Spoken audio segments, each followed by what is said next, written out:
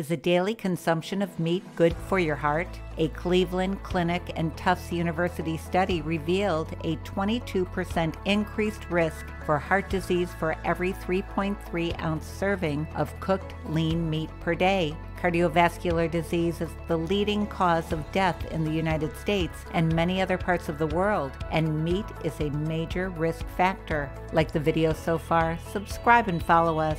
Lifestyle and behaviors improve cardiovascular health, including eating healthful foods, fruits, vegetables, whole, unground grains, beans, and seeds, exercising regularly, getting sufficient sleep, maintaining a healthy body weight, stopping smoking, restricting or avoiding alcohol. Remember, your best source for everything health is your chiropractor. Visit your chiropractor regularly and make sure your nervous system is functioning 100%.